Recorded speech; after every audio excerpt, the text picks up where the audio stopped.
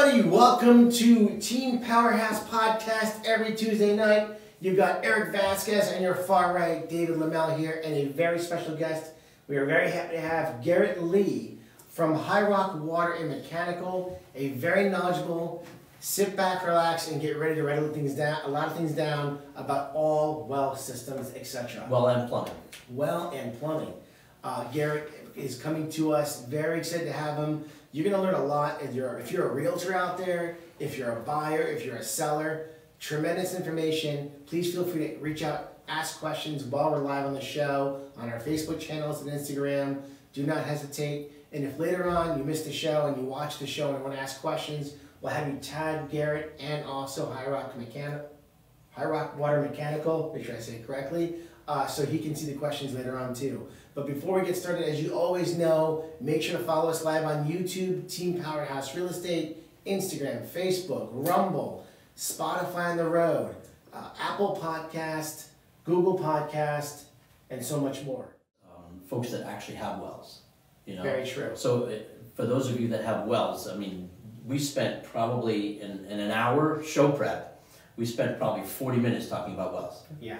Because it's that important. It's very educational. There's a lot of things that we know and a lot of things we don't know. The more we don't know in this process. A lot of realtors out there who don't know about wells and why it's important to know about the functionality of a well, why to have a professional to have out to see a property.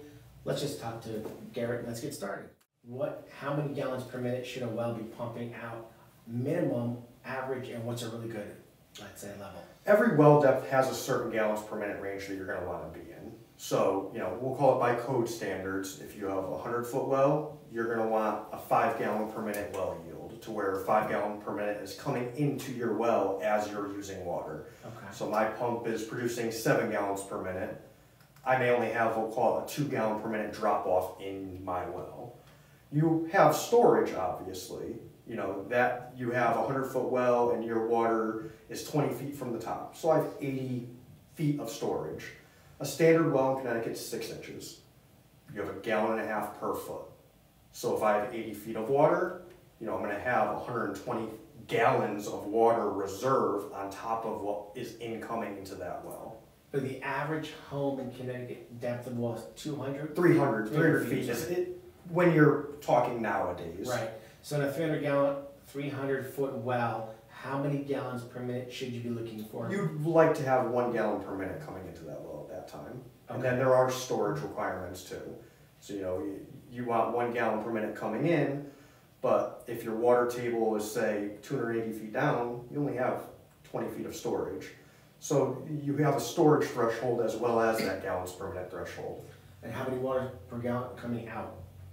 Going out? Yes. So that's all the well pump. Yes. The well pump, That's a good point. Well pump. So when your well pump, you're going to size it. Everything has a pump curve is what it is. So at this depth, this pump does this much water at this many PSI. You want to stay, your minimum in a home nowadays is between 40 and 60 PSI. You want your pump to be capable of pumping, the entirety of your well if need be. So you have to size your pump properly for that. Typically, out of a new pump, we don't like to see less than 7-8 gallons per minute of what the pump is capable of doing brand new out of the box. Which leads to my next question is, what's involved in a well inspection? When we come in for a well inspection, for buying a home, let's start with there. Yes. When you're buying a home, you want to, going back to the well yield, you want to know what your well can handle. If you have a swimming pool, can I put an inch or two of water in it when it gets dry? Can I wash my car? Can I run a pressure washer? There's a lot of things that people, may come from city water and they're able to wash their siding on their home right. With a pressure washer. Good point.